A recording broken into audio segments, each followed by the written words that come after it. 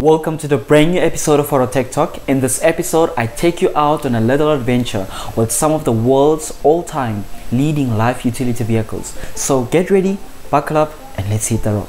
So if you have a large family, either of these minibus vehicles could be ideal to own for your vacations or everyday errands. The Caravelle has a fuel consumption rating of 28 miles per gallon / 8.4 liters per 100 kilometers, just about 6 units more than a normal sports sedan.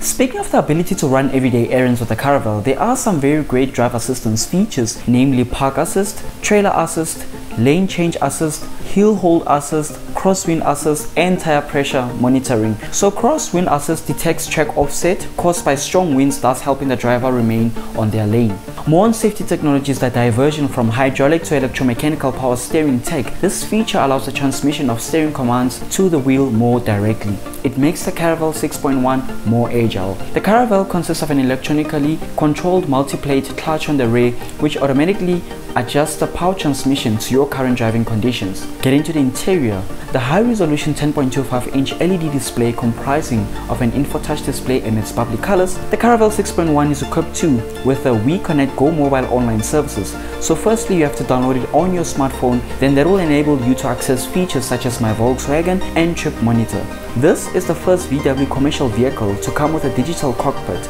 It looks all contemporary. In the boot, you find a cargo protector.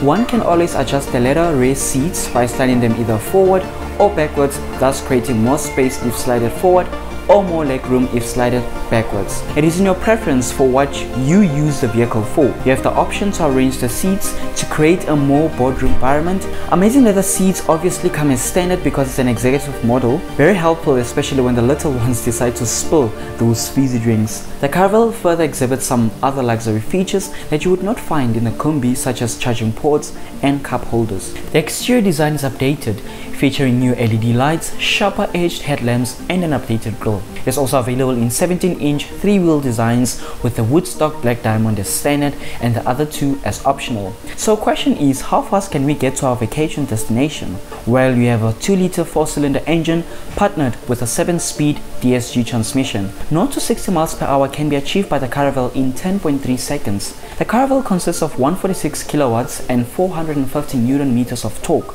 One on a given day can decide whether to drive on comfort, eco, or sport mode. According to people that have tested the Caravelle, they described it to be too harsh already by just putting it on comfort and questioned the necessity of even having the sport mode feature.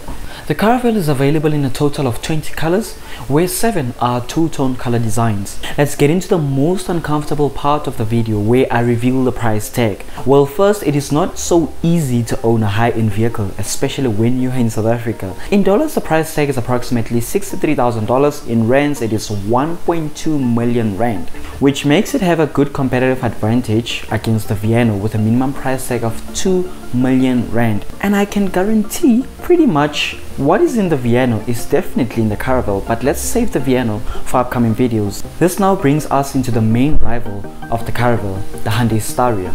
The Staria is Hyundai's exhibition of its future design language for its light utility vehicles. Hyundai prepares its audience for the future with its futuristic design language. Well, it's just them letting us know that we are in the future.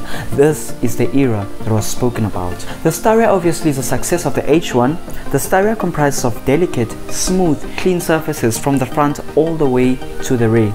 Its key signature in the front is the reimagined headlamps. So instead of the traditional headlamps, they instead use the state-of-the-art LED technology. The Staria is available as a 9 or 11-seater.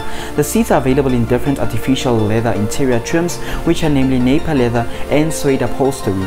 The seats can rotate up to 180 degrees, which enables a boardroom environment, same way as observed earlier in the Caravelle. Same as in the Caravelle, connection ports are located throughout. Its windows are slightly larger than many other light utility vehicles.